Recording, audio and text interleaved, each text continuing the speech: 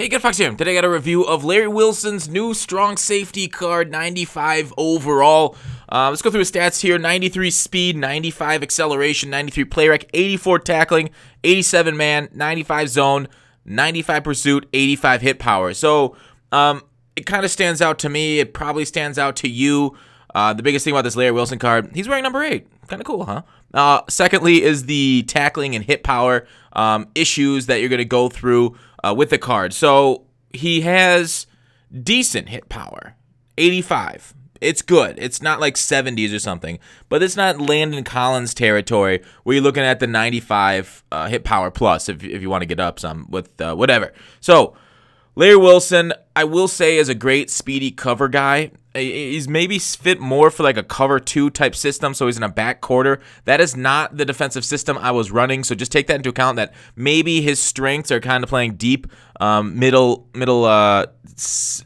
even middle field or halves. Whereas like I have Sean Taylor at middle field who might be better in the box. So number 8, he kind of got off the block a little bit long. It takes him a little bit. A little time, let's say, to get off those blocks there. But once he does, the 85 hit power will put guys down. He is basically a kill shelter at that point. Maybe not full kill, but beautiful return here, by the way. Nice. What's that elusiveness?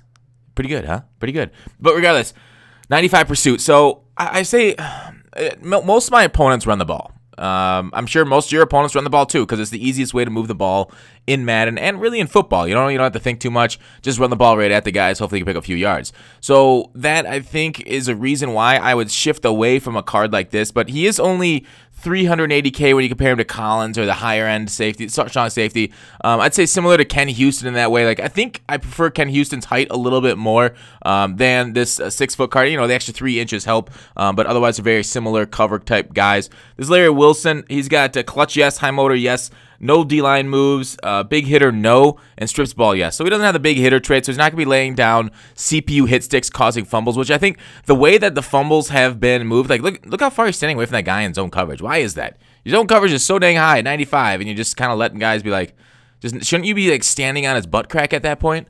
That's weird that you're just like 12 yards away, and it's like, nah, that's cool, man. Live your life. As he gets dragged there for a forward for a first down. So, yeah, you're going to see not the surest tackle here. Last clip, I think, is pretty funny. I think that was that. So, overall, though, I mean, I did like Larry Wilson. I didn't feel bad with him in my secondary.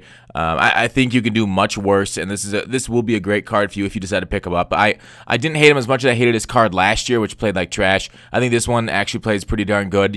High top-end speed, 93 speed is one of the fastest or faster.